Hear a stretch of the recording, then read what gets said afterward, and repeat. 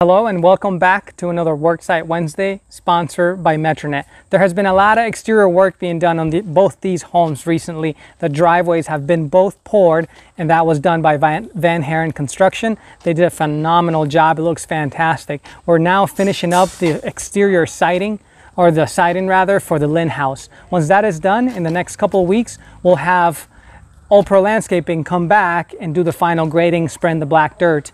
We have Nagel sod.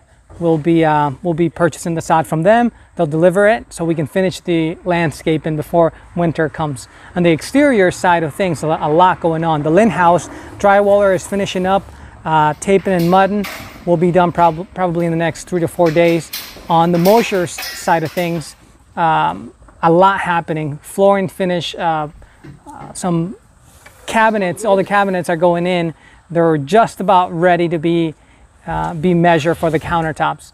Also, some other work going on is the shelving, hardware, vanities. So a lot, the painting for the trim is happening. We'll be installing that, the base, the casing, all of that in the next few weeks or so. So the Mosher house is really ramping up as it comes here on the tail end of construction, and it's really coming together. We're happy with and thankful for everybody that has been involved in constructing this house, and also the Lynn house as well.